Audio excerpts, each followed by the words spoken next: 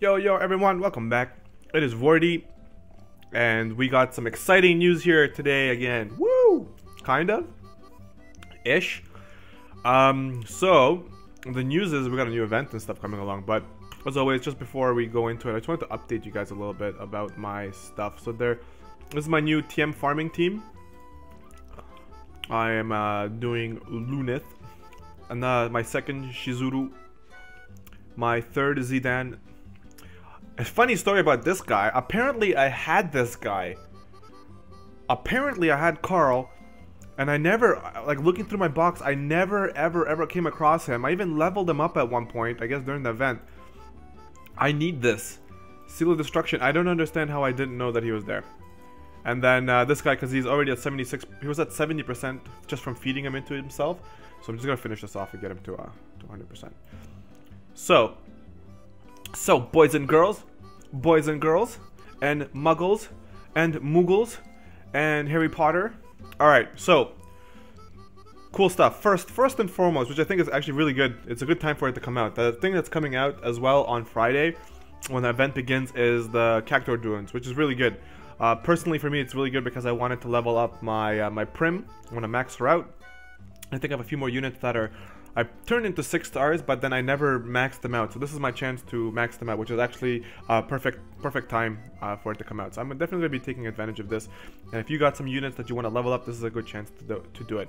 But keep in mind, you might want to probably do this after you complete the event or finish all your farming for the candies. Alright, so that's cool. Alright, we got Trials of Love. It's a community event. So essentially what this says here, this blurb of stuff, is that you can participate in this event by pretty much kind of writing about your experience or your hardships or kind of things. It says those are able to survive their generously rewarded. Help those who are stepping up in the challenge by sharing your experience. So sharing your experience in this stuff. It's a community event. You can do it on the Facebook page. Go for it. All right. If you do this kind of stuff, go for it. Trials of Love. This is the event. All right. So once a year, the Trials of Loves appear in a dimensional vortex. Woohoo! Yeah, baby. So it's a test of true love, friendship, and but the riches and cool. So essentially, what that means is you should probably read that on your own time. All right, cool. So the event time. The event time is only about a week. Right. So it's from Friday till the following Thursday. So you don't have a lot of time to do it. From the looks of it, I don't think you're gonna need that much time. It's not like you're gonna be collecting items or anything, but from the looks of this stuff, there's 2 different TM style things here. Then a bunch of 6-star leveling materials, which it appears like so there's chests and stuff. So it says get your rewards by opening the treasure chest in the dungeon. So it's like an exploration dungeon, right? So opening the chest will give you these rewards. Okay, I mean, normally when they have the pictures up like this, it means that you can actually find it in the event. So there's gonna be 2 different styles. I don't know, or did they just throw that in there? I don't really know yet. Okay, cool. So global exclusive rewards. These rewards are actually pretty good.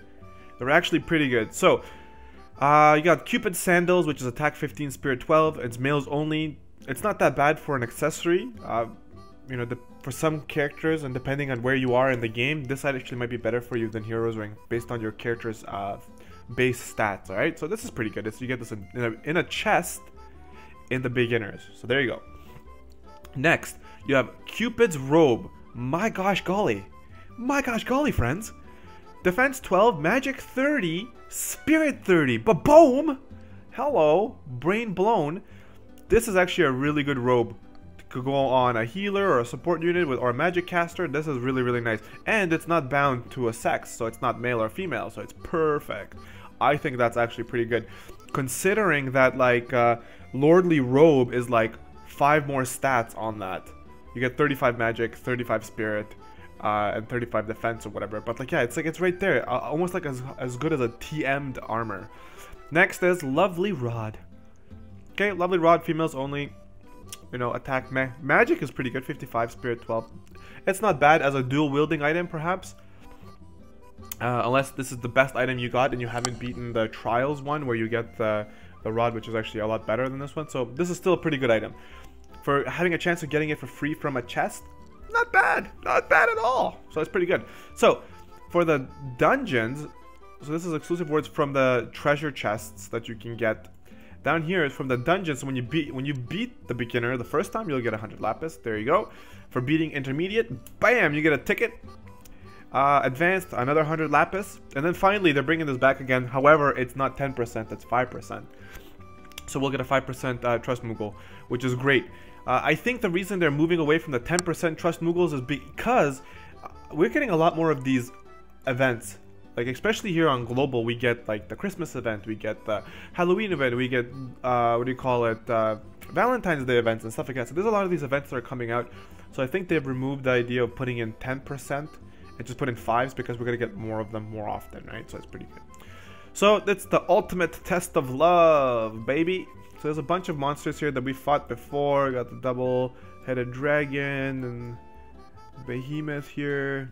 Medusa looking lady, spider lady. So it's the bosses we fought again through different story quests and stuff. So it says here, menacing bosses will challenge you one at a time. Bosses use multiple elemental attacks and status ailments. Be sure to bring units best capable withstanding them. Woohoo! So that means is that obviously if they're going to be using multiple element attacks, you're going to make sure that you have resistances like bar spells, as well as status ailments, which means you might want to bring remedies or stuff like that, or have characters that can cure them, like you know, Refia or somebody like a Cloud of Darkness who can cure different kinds of ailments.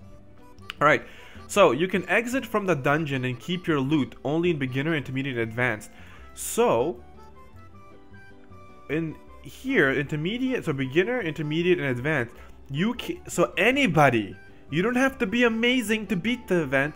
You can go into the dungeon, get the chest for the boots, the armor, and the thing, and then just exit the dungeon, and you will still keep your loot. You can exit from the dungeon and keep your loot, only in beginner, intermediate, advanced. So therefore, there's no excuse for anybody not to get those really good items. They're really, really good items. They're free. That's what makes them really good, right? We're not going to compare these items to TMs. Obviously, TMs are better because they're harder to get. You know, they've designed them to be better and stand out that way. So we're not comparing TMs and these items. We're comparing the free items you can get by buying them with gil and rewards from leveling in your quests. And this. These items are amazing in that comparison, okay? These items are really, really good. And there is no excuse for you not to go get it. So get out there and show your love. Alright, so next one, choose a path that you are most comfortable with. So I'm not really sure what this is pertaining to. Be prepared to bring items like tent and lots of potions. Cool. Alright, so again, that's pretty good advice. So I mean, like, we'll see. Well, I mean, on Friday morning, I will be running this event and making a video and putting it up right away, really early in the morning. So if you're unsure what to do, then stick around for that video. I'll definitely post that on you guys for sure. So as well, with this event, we're going to be able to enlist the help of Mary and the many other memorable characters from the Valentine's Day special. Cool. Their lovely power will help you through the dungeon. So you have Cupid, Artemios, whatever. Mary, and then Luna. So this is her first show up here. She's a green mage, but hang on, we'll talk about that in a minute too. And then you have Luna, who we already have. She's the one with Barrage. And Artemios. Alright, cool. So, now the characters. So, Friday morning, we're also going to get these characters to summon on. So, you have Mary, you have Luna, and you have Artemios. Ah, man, I'm butchering it. So, drop start February 10th, which is the Friday morning. Cool. So, geez, gosh golly, I was about to sneeze-a-roo. Alright, so here's Mary. She's a green mage. She's a 5-star base, goes to 6-star. So she's the big kahuna here. She's the big bird, the big fish, the big cheese that we're going to be going for. So green mage, which is good. She's kind of like serious, but she's actually a usable character. Okay, she gets some pretty good enhancements later on, and she has what I like to call an amazing ability called Reflect. It's just like Carbuncle's Reflect, but you can cast it at will whenever you need it. So if you're fighting a boss and you know he's going to be casting a big spell, you can cast AoE Reflect on your team. It's going to help you mitigate that damage and reflect it back at the boss. Alright, so first of all, her stats are pretty good. She's got a healthy amount of hit points, healthy amount of MP, healthy amount of spirit, and then everything else is pretty good too. So for like where she sits, like her magic is okay, defense is pretty good too. So she's not super squish, which is good. You want your green mage to be able to stay alive. Then, like her item, man, just blows my mind. Her trust mastery is called Rainbow Robe. 45 armor, 45 magic, 45 spirit. And, if that wasn't enough, ladies and gentlemen, please hang on. All elemental resistance except darkness plus 30%. Jesus! My gosh, golly, that's good. That is a really good TM. Like, you can go on a magic cast, you can go on a healer. Ugh! Like, it's really good. And even for the resistances, you can go on other units just to get the resistances when you need them. So, a green mage that can protect her allies from all elemental damage. So she's got to get all the bar spells. Woo! Hopefully they're 70% as well. And various status ailments. Woohoo! Great! She can also weaken her enemies' elemental resistances. So she's also a buffer and a debuffer, which is normally what a green mage is. They buff your party, they debuff the enemies. Alright? She can weaken her enemy elemental resistance and inflict various status ailments on them as well. So she can also cast status ailments like probably like paralyzed, blind, etc., etc. Her reflect ability enables her allies to bounce back magic cast by the enemies. Hell yeah, bruh. That's what I'm talking about. That is a cool spell. Cool. So she's pretty good. I would say like Randy is amazing because of the enhancements that he has the potential to get. As long as we don't get screwed out of those enhancements like what JP gets, if we get the same enhancements as JP when we do get our enhancements, Randy's gonna be a beast. She also has a potential for getting some good updates as well. We'll do the unit spot reviews later. This is just kind of like an event overview. Alright, next, global exclusive limited time only new ally. Okay, so this is our boy here, Cupid. So their job is Cupid Archer. So Artemios is also a Cupid Archer. Healthy, like actually a very healthy amount of hit points. Decent attack. It's pretty good. It's not that bad. It's a good attacker. He also gets some magic, some spirits, some defense. His defense is not that bad. MP is not that bad either.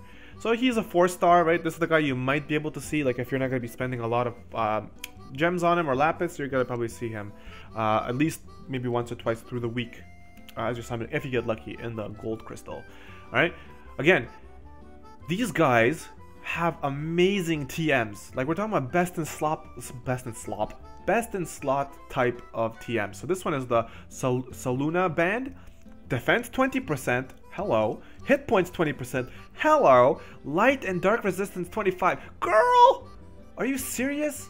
Are you serious right now? This item is definitely going on a tank. If I get him, I'm gonna farm his TM. I'm definitely putting this on a tank. Like my Cecil would love this, and the dark resistance is just a bonus. Just these two stats are incredible. It's fantastic. All right, so a strong attacker unit focused on dealing light damage. Okay, cool. That can also weaken his enemy's dark resistance. Great. He has many killer abilities and can greatly power up his allies. So to break this apart, he deals light damage. He weakens his enemies to dark damage, which makes no sense to him. However, this is set up to bring the other Cupid with him, which we're going to look at in a second. So he will deal light damage, but will weaken it to dark damage, to dark resistance. He has killer abilities, which is perfect. So hopefully he's got multiple killer abilities. So he should have multiple killer abilities. So probably like demon and maybe like undead or whatever the thing is, and can greatly power up your his allies, which means he's probably got an ability kind of like cheer, maybe like focus or something like that as well. So great. So he's like he can buff your party, plus he's gonna do some damage. So we're just gonna see what his kit looks like. Now the last unit here is Cupid Luna. She's a 3-star base, which is the one that we're mostly gonna be getting. Decent amount of hit points. Her attack is actually greater than the other dude there. She's got a good attack. Low spirit, low defense, very squish, low MP, and higher magic. So her magic and her attack are very interesting. Okay? Very, very interesting. Her TM is Godsend. Godsend TM. Godsend. It's called Soluna Ring. MP 30%. Auto refresh. Light and dark resistance 15%. That auto refresh. So for example, let's say you have somebody like Lunith or Lightning or whatever who has an innate refresh ability, which means at the end of every battle, or after every turn, they get a little bit of MP back, which is normally 5%, right? This stacks with that. So if this is 5% as well, we'll see when the data mine comes out. If this is 5% as well, so that means at the end of that turn, your character will get 10% back. Or if you don't have a character who doesn't have it, like for example, like a healer, if I get this girl, which I'm hoping I'm going to get at least 1 or 2 of them, I'm farming her TM immediately. I'm putting this auto refresh on my healer right away, because this is exactly what I was hoping to get on somebody like Refia. Or even if you wanted to, you can put it on a mage, which I don't think might be a good idea, because with mages you're kind of attacking and stuff like that. It's better just to keep them at magic up, but you can put this on a healer. You can put this on like a tank, like Cecil or something, where you need him to be casting provoke and buffing and healing and all that shenanigans too. Like, it's not that bad of an item for like multiple characters, which is very, very interesting. Prior to our TMs are either focused to one unit or another unit. Like, it's like, ugh. This is giving you an opportunity, like, it could go on anybody, like where you want it. MP is valuable for all characters. Auto refresh is valuable for all characters. Dark light resistance is just a bonus, okay? So that's fantastic. Okay, so my advice on all of these characters, if you can get at least 1 of each, you can wash your hands and you'll be like, God, I'm good, I'm set. That's great. All right, so let's see what they say about her. A strong attacker unit focused on dealing dark damage. That can also weaken her enemies' light resistance. She can break her enemies' offense and defense. So as you can tell, our 2 Cupids here work hand in hand. So they buff each other's attacks. This one will buff the whole team. This one will break the whole monster together. So we're just going to see what the abilities are like. Is it a full break? What kind of break it is? What kind of buffs are his are? And stuff like that. So I'm recording this pretty early in the morning. Well, literally. So I'm going to send this out there for you guys, and then as more information comes out about units, breakdowns, stuff like that, I'll probably make a second video talking about them, their kits and their abilities as well. Okay, so hopefully you guys are very, very excited, because I am. This is going to be a pretty good event. The items are really good. You can easily get them. I'm hoping that those TM thingies we saw, I hope these TMs here are something good or usable at least, and it's pretty good. So yeah, stick around for Friday morning, where I'm going to be making a video and posting it out there, me completing each of the sections from beginner to end, one by one. Depending how long it takes, I might make each thing a different video, so that way you guys can always refer back to it if you need help. Okay, so this is Vday. If you like my content, please like and subscribe. Leave a comment down below if you guys are excited about this event. What do you think about it? What do you think of those items? Also, do you like the fact that you can exit the dungeon? Personally, I think being able to exit the dungeon is an amazing way to ensure that new players will also be able to benefit from the event. Okay, that's my personal opinion. Please, in the comment section below, let me know what you guys think. Okay, so I think I got everything covered. Yeah, happy hunting. See you guys on Friday morning in regards to this particular event. All right, so thank you for sticking around. I will see you guys later. I'm out of here. Peace.